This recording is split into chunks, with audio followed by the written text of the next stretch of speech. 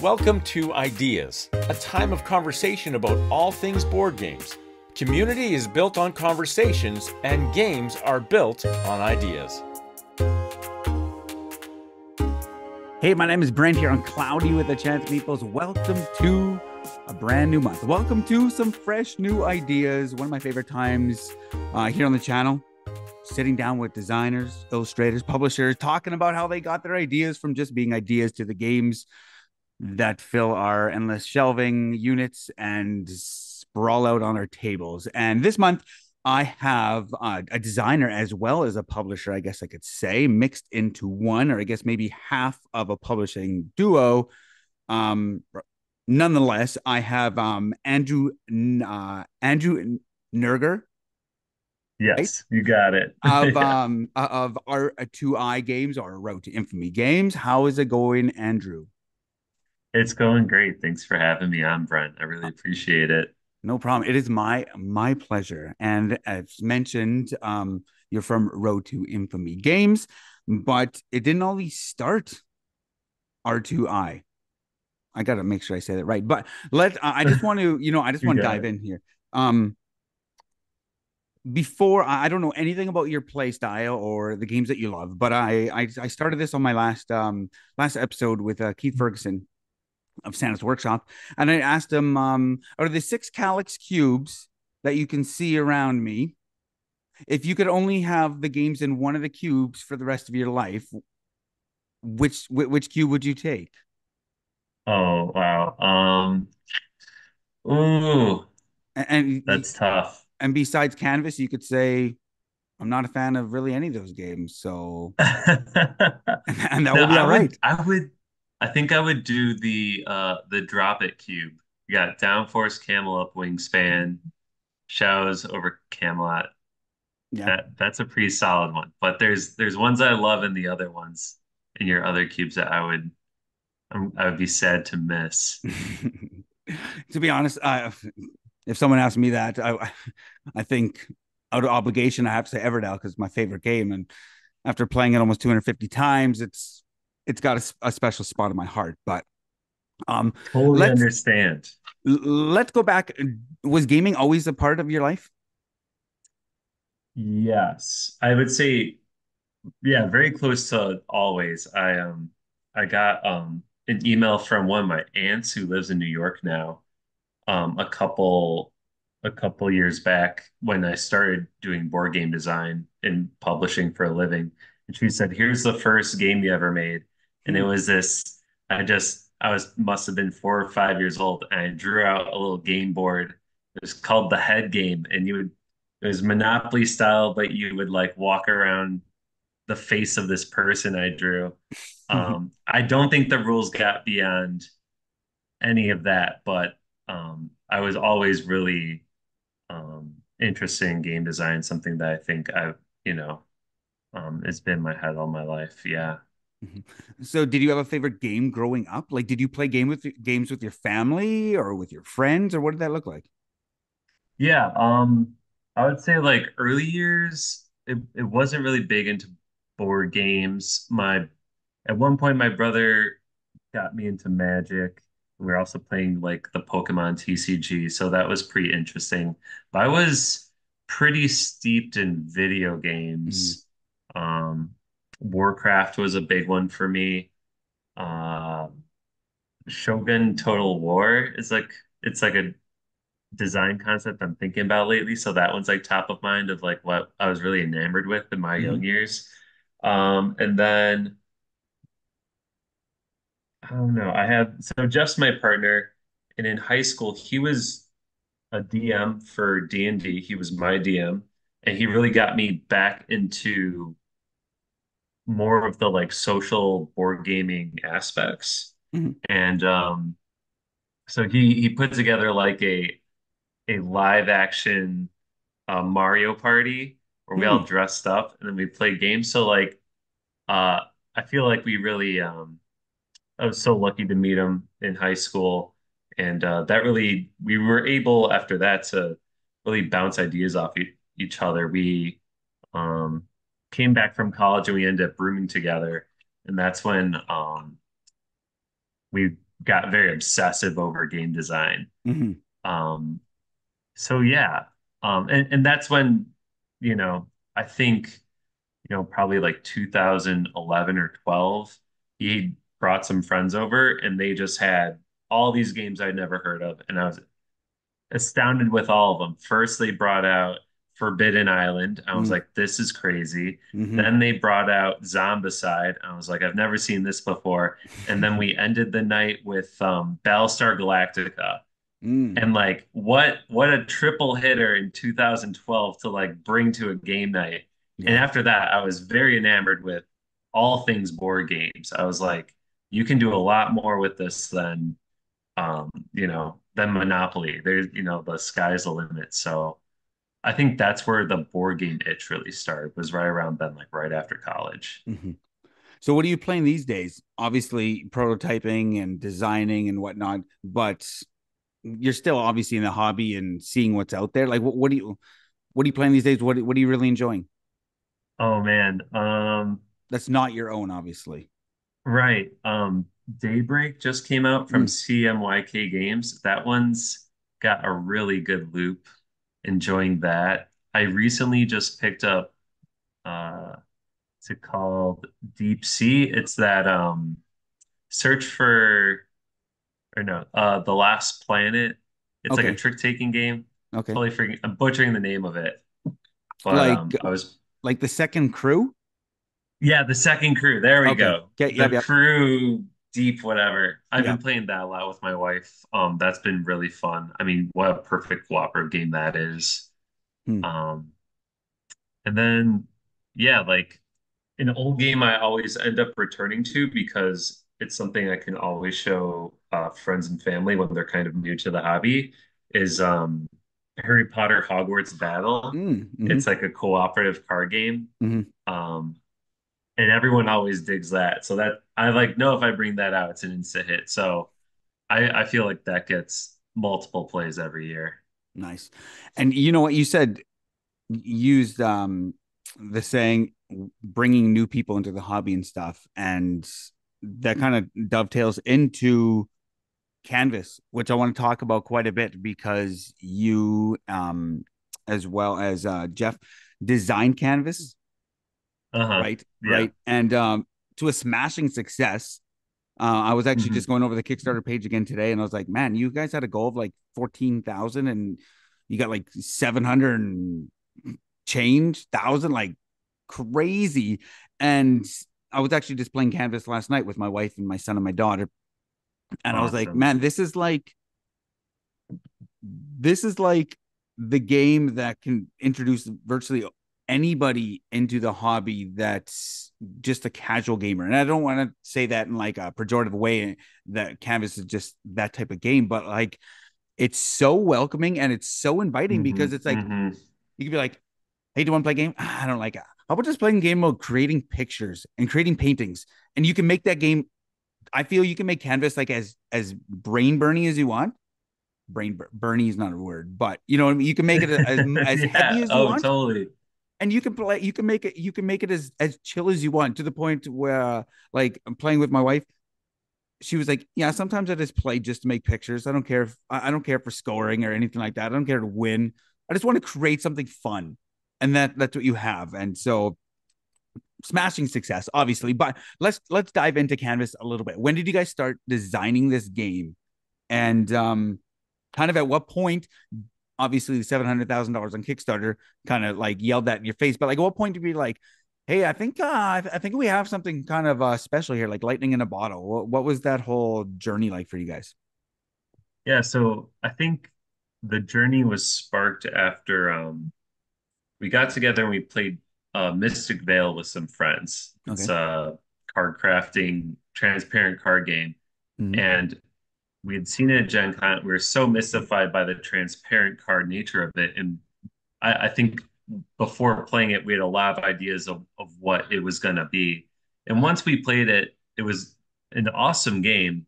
But um, Jeff and I thought that more could have been done with the transparencies. It's kind of like each tarot size card has three very distinct sections that are squared off. Mm. And when you put those together, they form, I guess, a complete image, but the image is like just three very disparate things. It's Mm. like, okay, this is how you can take three images that are on different cards, you can put them together, and now you have three images on one card. And so I think that really got our creative juices flowing for, okay, how could you put these three images together and how could they all play off of each other and combine to make something different? Mhm. Um, and so after that, Jeff was really enamored and worked on a lot of designs with it. And he really was interested in doing like square cards that you would turn and Mm. rotate and like put on top of each other. Mhm. But he just couldn't come up with something that he liked.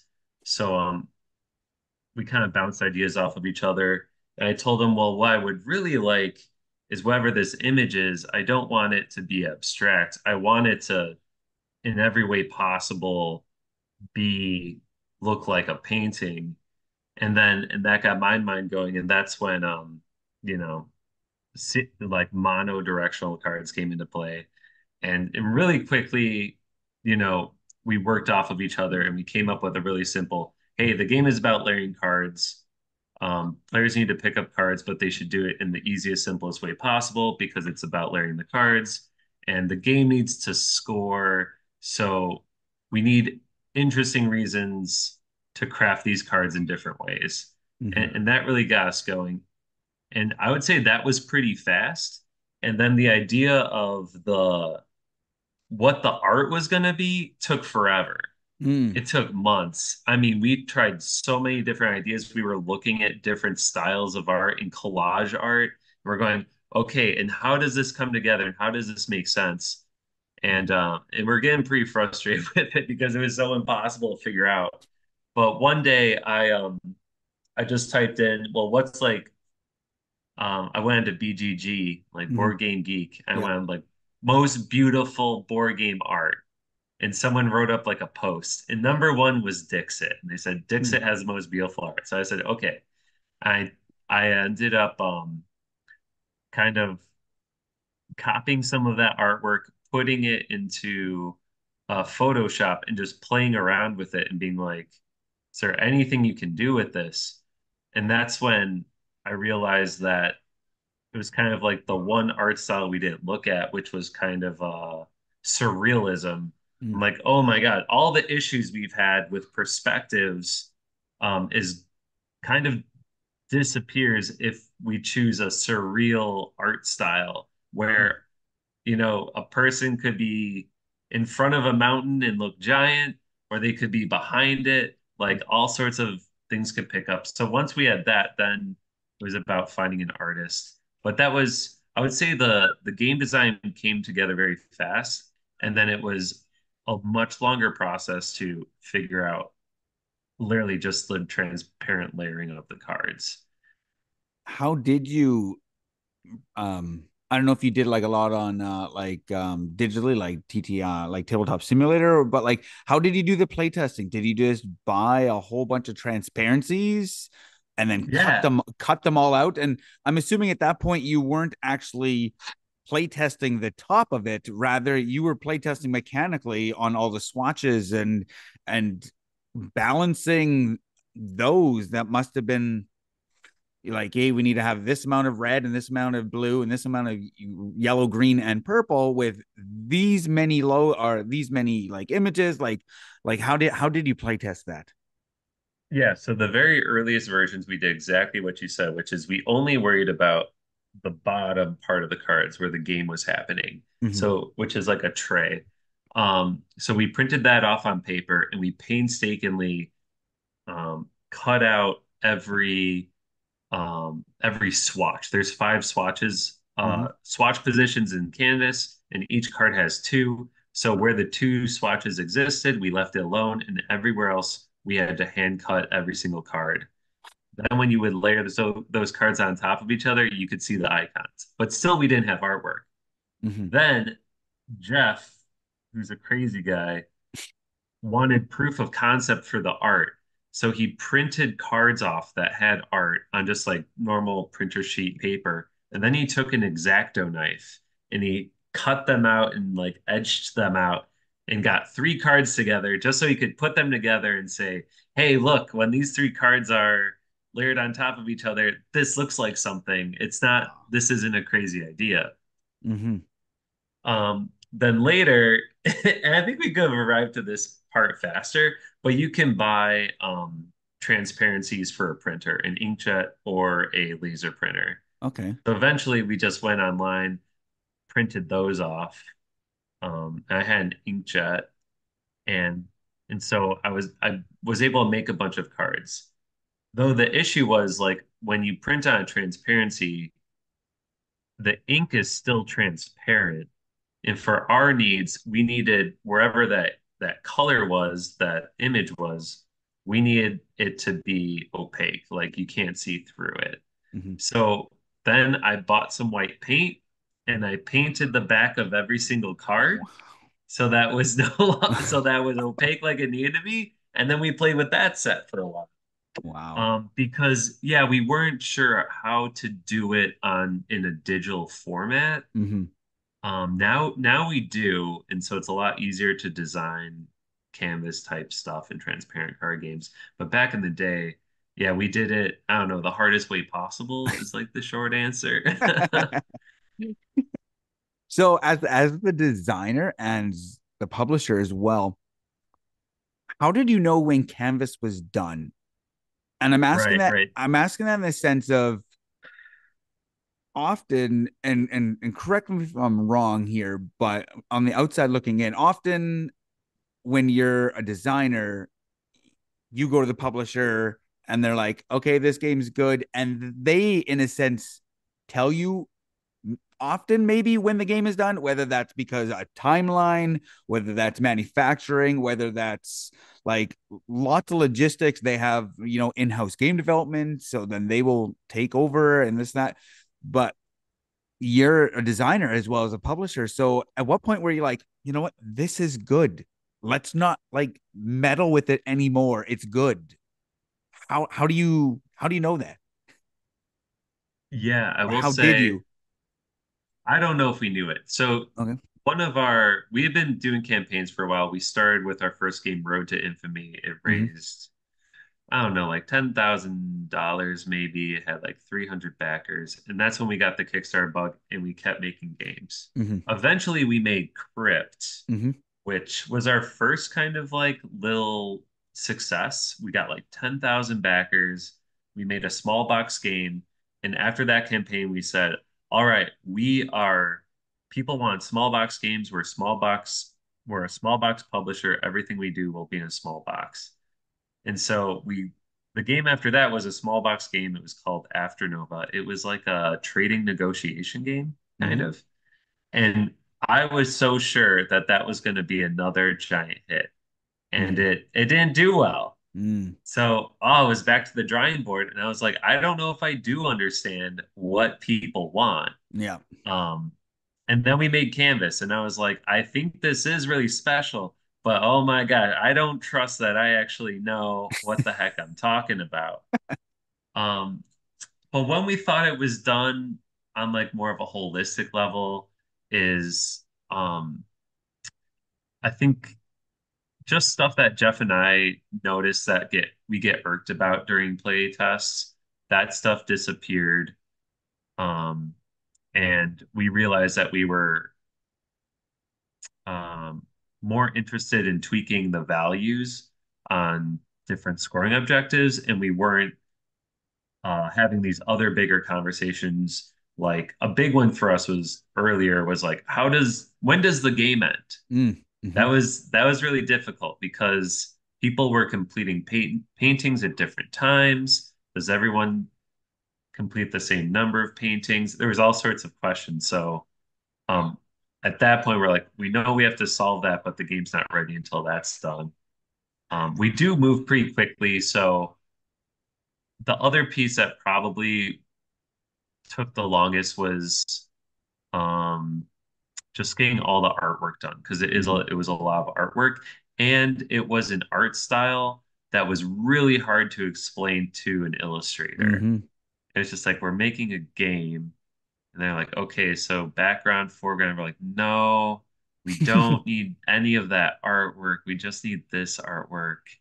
And yeah, so but we found a great, just a perfect match in Luan Win. His artwork was incredible. Hmm. Um, and he got the concept. He wasn't the first person. He was like the third or fourth person we reached out to. So we were like, oh man, we don't know if we can ever like find someone who will understand this concept. But he really did. He brought it through. Um, yeah. So I don't know. And nowadays I'm kind of still like that. I'm like I get really excited about this stuff we're working on, but I just don't know anymore. I'm not going to pretend like I think we have a hit on our hands. Oh, here we go. The moment when I knew it was going to be a hit, we made a GIF. We made a GIF just showing the cards sliding in and out, just the different paintings you could make. We Yeah. posted that to like Facebook, and suddenly we were just getting tons of traffic, just insane amounts of traffic. Everybody wanted to know, what was this game? What is this? That was when I knew I was like, okay, the general public feels the same way I do about the concept. Hmm. I think this is going to go really well. But we also, I had no idea it was going to get as big as it did. And because it got crazy big. Hmm. And yeah, like it's such a clean design, and it's just it's just a game that like I guess the third finishing touches expansion kind of in a sense shows this, where it has like you just get to display what you created, you know what I mean? Like it's every time I played this game, it's like, okay, players like, okay, I'm making a painting and this is what it is. And you say what it is. And then you show everybody. Like this game's like a giant version of like show and tell. And then, the points that they matter, obviously, because you will have a winner. But it's kind of like that experience where everybody's just enjoying a chill time and you're creating paintings, right? Like the theme is just so relaxing. And I spoke to it earlier how this game is just welcoming and can play in many different ages, and you can play as heavy as you want, and you can just sit there like, oh man, I really need inspiration tokens so that I can get that one specific one, because then I'll get all, you know what I mean, I'll score 3 out of the 4 objectives and I'll get a bonus on the silver medals, and like you can do all that, but you can just chill, and it's so captivating showing new players be like, yeah, you like games? Yeah, I play Monopoly. Well, how about this? I got cards that you stack on top of each other and you're a painter. Like it is kind of mind-boggling. So I can see how people kind of went nuts when they saw that the thing you posted where it's just layering these cards, and what are you creating? And Yeah. fascinating. And so I spoke on finishing touches, reflections. I think that's amazing. I would dive into that a little bit more, but I want to talk about your final. I guess maybe it's not the final one, but you've been talking about a brand new Kickstarter with, I don't even know what you want to call it, like an art box or a canvas art box, or like what are you guys working on? Yeah, it's our Canvas big box, kind of reminiscent of like a Terraforming Mars big box, or like Wingspan has a nesting box. Thing. It's just a really nice place to store all the stuff because after 3 campaigns, there's just so much Mm-hmm. stuff. And we wanted the game was getting, it has a lot of stuff in it. Mm-hmm. And we want people to use it. And I think it happens with a lot of people with games they love. It's like sometimes, as you get another expansion, the setup and teardown for the game kind of yeah, it Uh, keeps uh, going up. So we're like, you know, yeah. yeah. Like if you're like, let's pull out Everdell with all the expansions, you're like, it's gonna take 30 minutes. It's gonna take a little moment to set everything up. Mm-hmm. So with the big box, what we wanted to do is have a box that holds everything. Mm-hmm.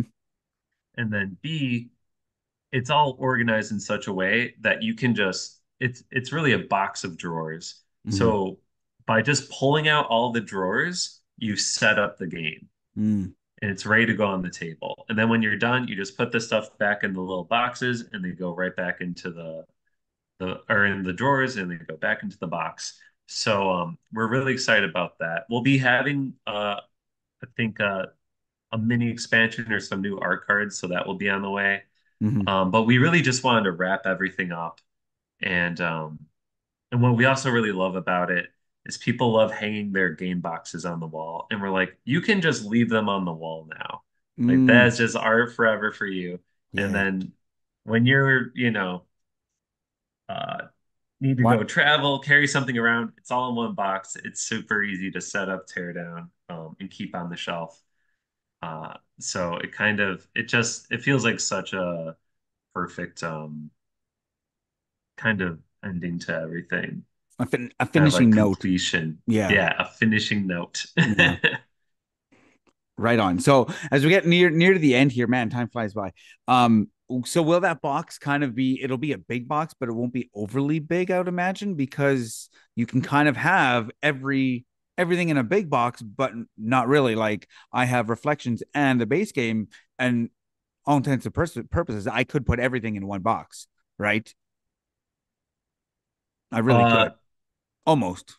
with yeah, I it would be it will be tight because the Reflections it would has be that tight. board and this and Yeah. that, right? So it would be tight, but I'm assuming the big box isn't going to be like, obviously not going to be the size of like a nesting box, but it'll No. still be a reasonably sized box, I'd imagine.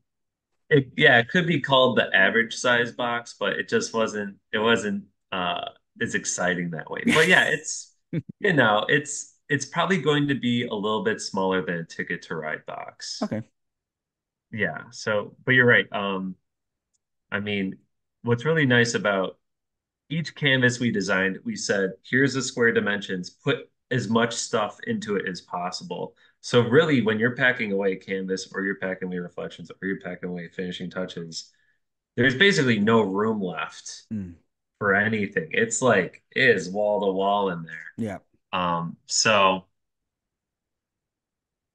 yeah, it gives it a little bit of breathing room, which I think is nice. And yeah, I think, you know, I'm excited to get my hands on the finished one too, because Hmm. I know I'll be pulling that thing out all the time when I know I could have it ready on the table in 5 minutes. Like Yeah. that's when Jeff and I design, we're saying we're thinking about, all right, minimal setup time, and we're saying maximum fun and strategy.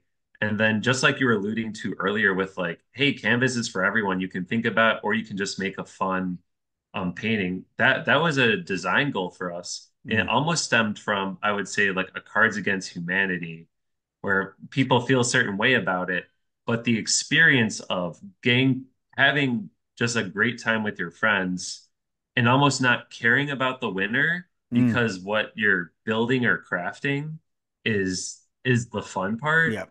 is what we were looking for. I was like, you can't if the only time you're having fun with the game is when you're winning, I'm like, uh, that's tough. But if you Hmm. can say, I just want to do this whether I win or not, and create something that you can show people and also say like, hey, I bet you basically no one in the world's made this because there's a bajillion combinations. Like that's something Hmm. really special.